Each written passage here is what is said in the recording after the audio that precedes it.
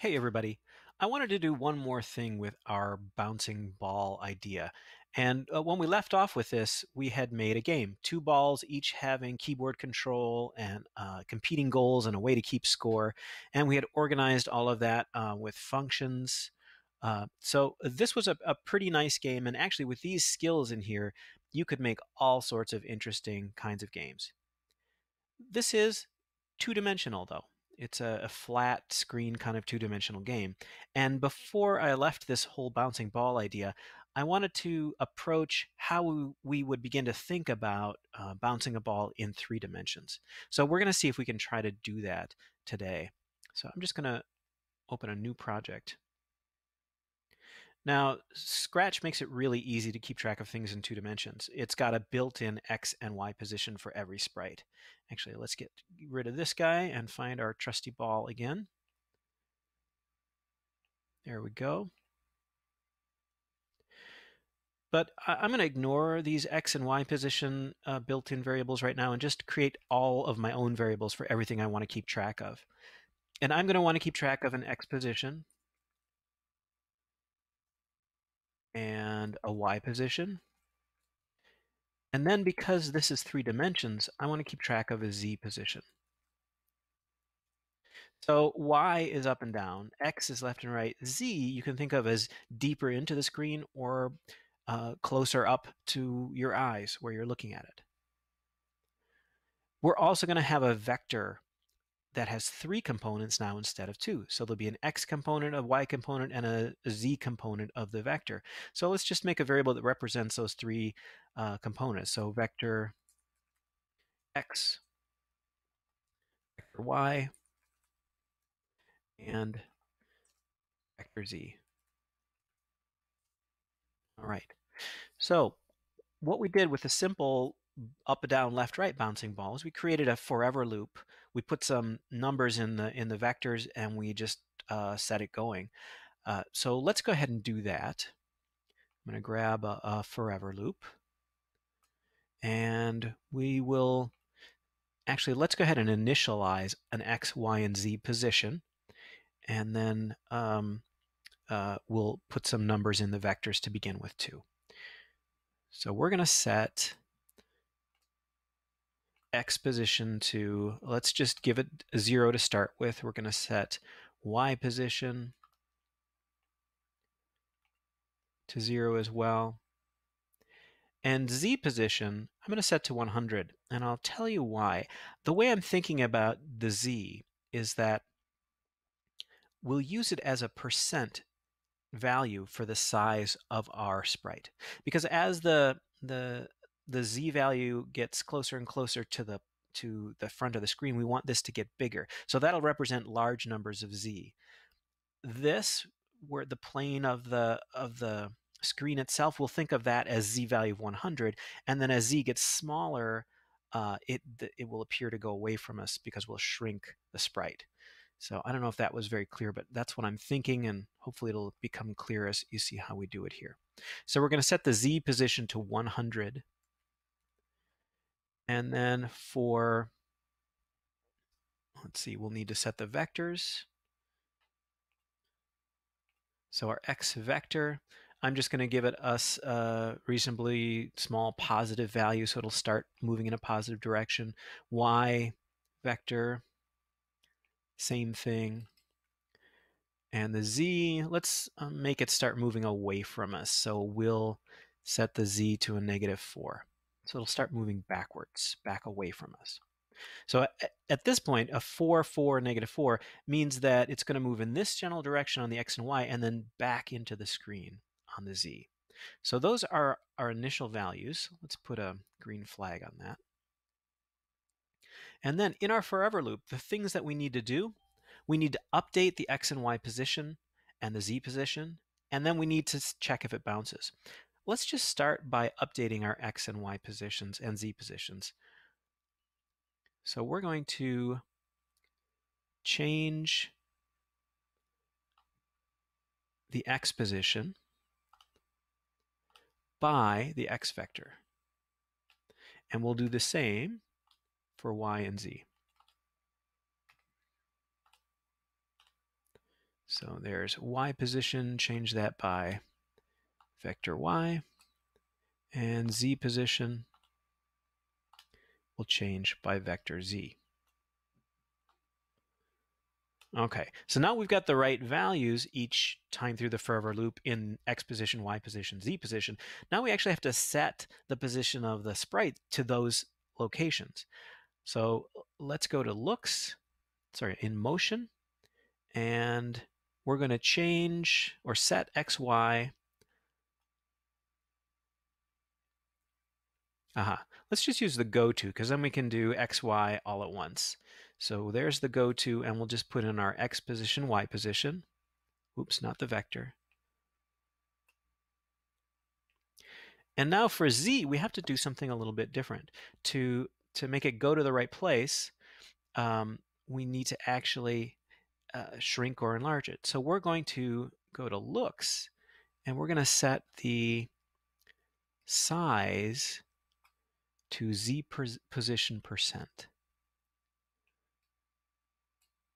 To start out with, our z position is 100. Then we change it by -4. So the first time we update this, it's going to be 96% of the size. It's just getting a little bit smaller. Each time through the forever loop, it'll get a little bit smaller. Let's actually click this and see what happens. Should have gone back to 0, 0. Oh, there it is. Yep. So you can see, oh, yeah. So it starts out at 96% and it gets smaller as it goes back. It gets very small very fast, doesn't it? So there it is, receding off into the distance. Let's add in some bouncing here and see how we'll have to adjust these numbers. So our bouncing we did before with if-then statements, and we'll do that again. So if the x position is greater than a certain value, and x goes from -240 to 240, so let's just bounce it at 220. Give some room for the radius of the ball.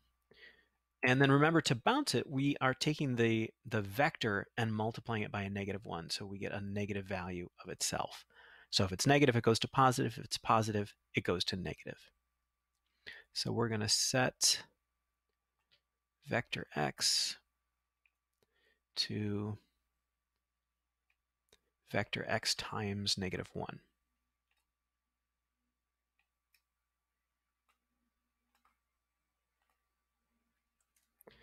And we'll do something similar, just with a different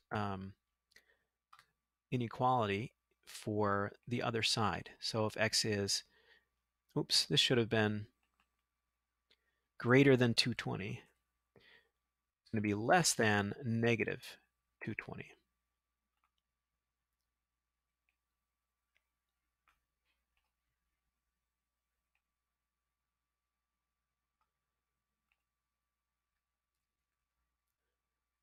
Okay, so now if it goes greater than 220, it bounces. If it goes less than -220, it bounces. So we've got it bouncing on the x. Let's do the same thing for the y. So all we need to do here is change our variables. So this is y position. And y goes up to 180, so we'll put this at, so 170. Whoops, just did the wrong one, didn't I? It should still be x position. This should be y position. So greater than 220, then we're going to set vector y to vector y times -1. And, well, we don't want 220, we want 170, and -170 here. It should be y position. And we'll change vector y to vector y times -1.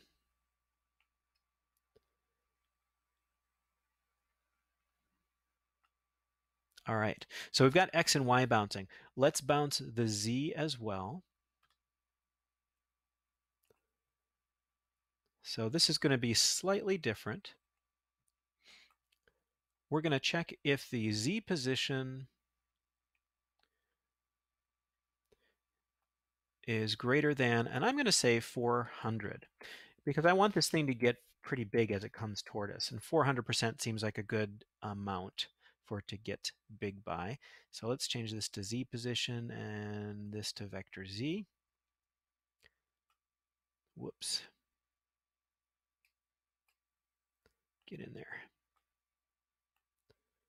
Okay.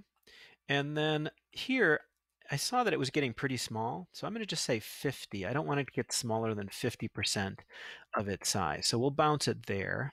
And we've got to change these to Z position. And vector Z. And vector Z. Wait, I think that should have been vector Z, right? Yeah. Glad I caught that. Okay. So we're bouncing X at 220 and negative 220. I'm just reading through my code to make sure I haven't got anything out of place. We're bouncing Y at 170 and negative 170. And we're bouncing Z at 400 and at 50. Yeah, I think that looks right. So let's give this a shot and see what happens. Coming toward the screen.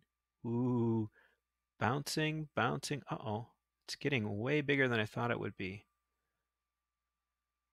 I think I've done something wrong here.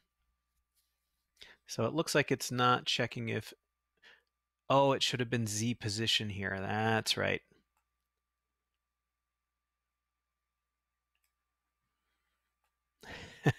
Let's try that again. All right, there it goes. It bounced off the back pretty quickly. It's coming up toward, bounced off the front. I'm going to hide these variables so we get to see the whole screen there. So in terms of 3D-ness, this is clearly lacking a sense of a background or shadow or anything like that. You can't see where the rear wall is, but you do get a sense of the ball operating now in a three-dimensional space. It's pretty cool. All right, well, that's what I wanted to share with you guys today. Thanks.